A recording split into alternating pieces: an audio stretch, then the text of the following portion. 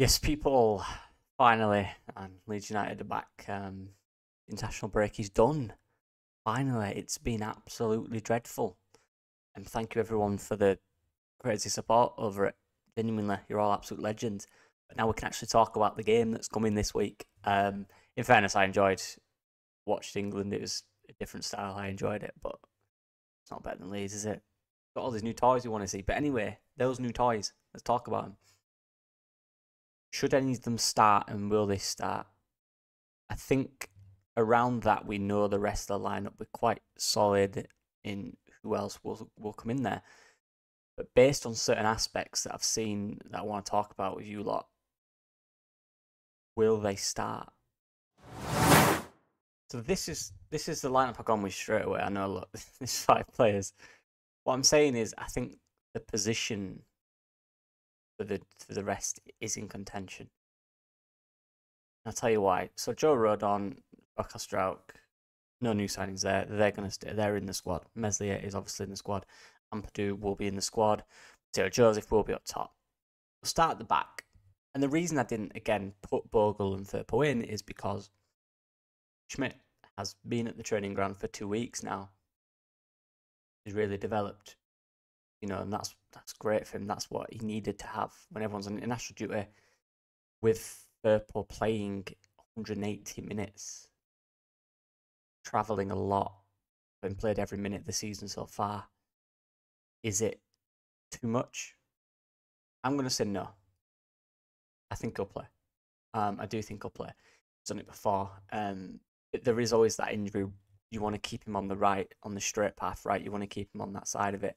And it is a worry, that fitness side of it. I don't think Schmidt will start left back. I also don't think he'll start right back. Jayden Bogle has been training as well. There's probably some good stuff there. And like I say, if they have been training for the last few days, potentially, Schmidt would have probably been doing most of the exercises from that left position, given Firpo wasn't there.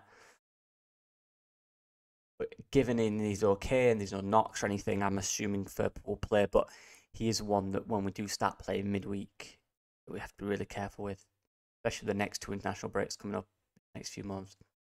I think for this one, even though Schmidt will have been at the ground training hard, part of that side, with the manager, I still think Firpo gets the nod. Now midfield, and this is probably one of the most contentious. Does Gruev play? Does Tanaka come in? Now, what hasn't helped Tanaka in this case for me is the fact, again, he's been on international duty. He's not played much. He's played a little bit. He's played enough to keep ticking along, keep him fit, to keep him sharp as well, but not to fatigue him. Whereas I believe Gruev, played both games full. And I think the ideal profile for an 8 in this system is obviously Tanaka and the attributes he brings. But with him not been there, does that mean the manager still is going to go with Gruev? And the fact that, let's be honest, Gruev has been playing really well. And I keep mentioning this, he's not an 8 in this role that we need, but I think what he does is very well, and what he's doing the best he can as a player. He's excelling in what he is good at to help the team. And he's looked good there. So let me know what you guys think in the comments as well. Tell me, you think Schmidt, Tanaka, any of the new guys coming?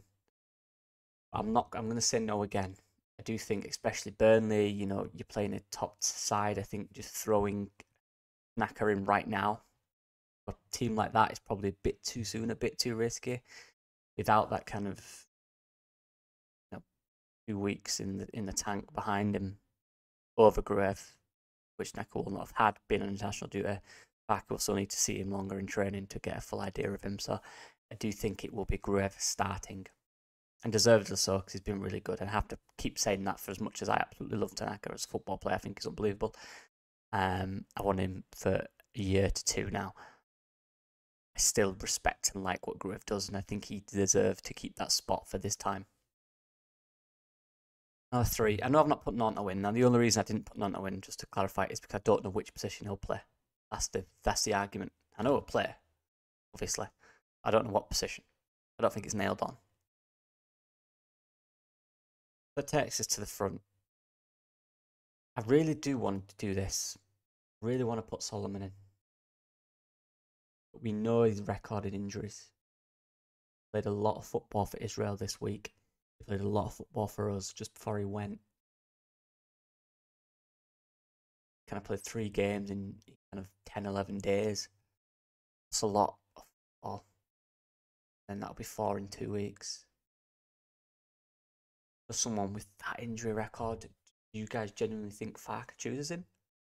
Maybe he gets 60 minutes. It's tough for me. Really tough for me, this one. Please let me know what you guys think, because this one is genuinely really hard.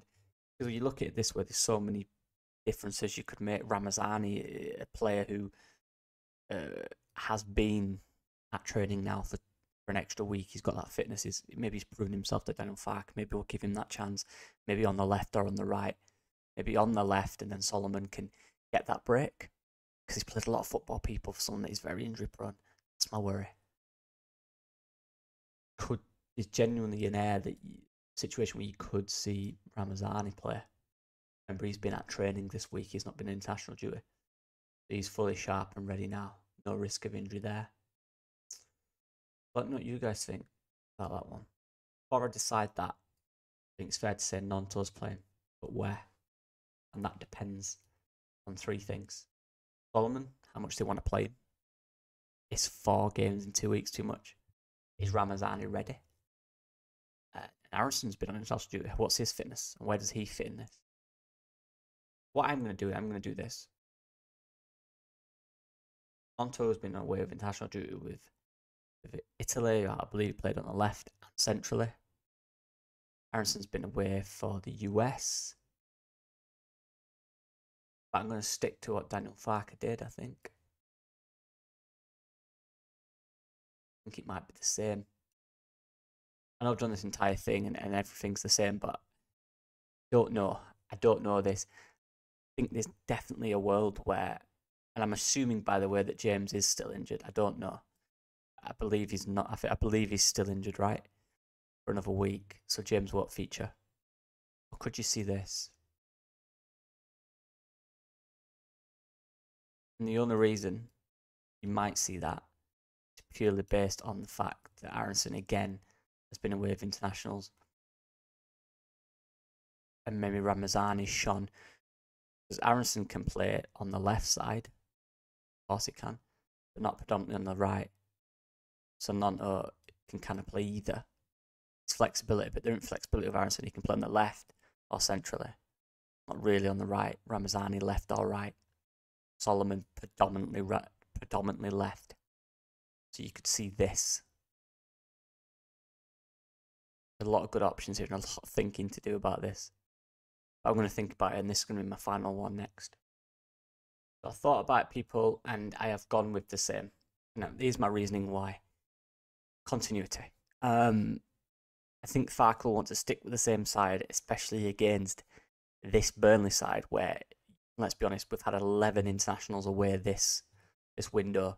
There's not a lot of time to create new ideas, to try new positions out, to try new kind of connections between players. We've not had long. We'll have some analysis sessions. That's probably about it. Maybe 1 or 2 training sessions. So I believe that continuity side of it, for just simplifying the situation, we'll go with the same lineup last. That's what I think, just based on that. I've gone with Solomon on the left. I'm really worried about that, just because of the amount of minutes he's played. Aaronson down the middle and Nonto on the right. But what we did see a lot, and which was key about these 3, interchangeable, where Nonto will come centrally, Aaronson can push out on those sides, Solomon can go real wide like this, and then of course we saw Bogle come up and create a 5 across the middle. We saw that a lot, and Firpo kind of came in these areas as well. And then you've got these guys covering if they have to, whatever. Yeah, but I think we'll see that. I think that will be the side. Yeah, what do you guys think? Look, I'd love to see Ramazani start. Again, Nonto centrally, but Nonto will play anywhere and he will drift. He won't have a fixed position. His role will change. His role will allow him to have freedom. We saw it in the last 2 games. We'll see it again against Burnley. We can't change too much against Burnley because we've not had time in training to work on things to change.